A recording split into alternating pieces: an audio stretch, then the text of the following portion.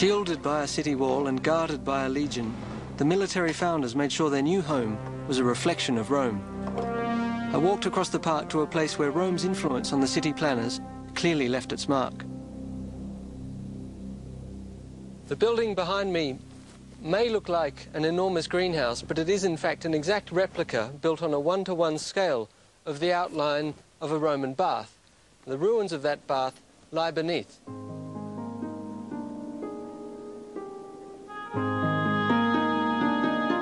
Public bathing was at the heart of the Roman lifestyle, and this bath out here in the colonies is designed just like the great baths in Rome. Bathing consisted of a specific routine performed in various temperature zones, ranging from cold to a very hot 120 degrees Fahrenheit. It was all done with an innovative heating system called a Hypocaust. I met with Dr. Norbert Zieling, Director of Excavation at the Xanten Park, to learn more about the Roman heating system. What are you going to show me? I want to show you our bath. This room is one complete Hypocaust in Roman times, of course. And what you see here is just a reconstruction of it. So this is just part of the original Hypocaustum that originally would have been in the whole room, is that right? Yeah, that's right. Does this rate as a large one, or is it a small one? It's a large one. This is a big one. And is this pattern of construction typical of a Hypocaust? Yeah, it's quite typical. You can find it everywhere in the Roman world. And this is how the Roman heating system worked. In a Hypocaust, literally translated the fire beneath, air was heated in a wood or coal-burning furnace and directed under a floor raised on small pillars.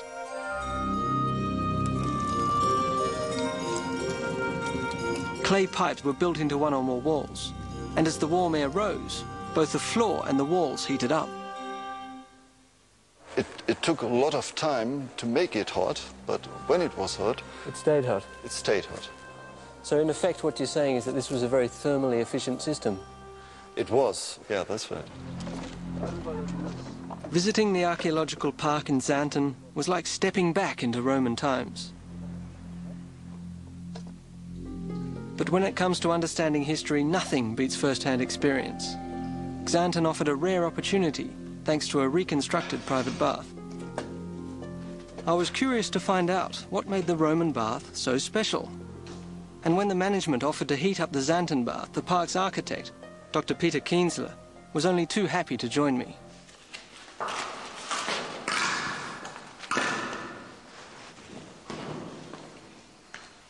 This is a delightfully warm bath, Peter. Is it heated by the same system that heated the floor and the walls? Yes, there's a testudo over there. Testudo means turtle. Exactly. The amazing thing about the Hypocaust is that while it heats the floor and the walls, it also heats the bath water.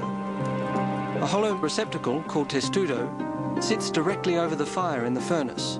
It opens into the bath, and by way of convection, the cold water sinks and the hot water rises. The cold water circulates into the furnace where it is heated, and then flows back into the bath.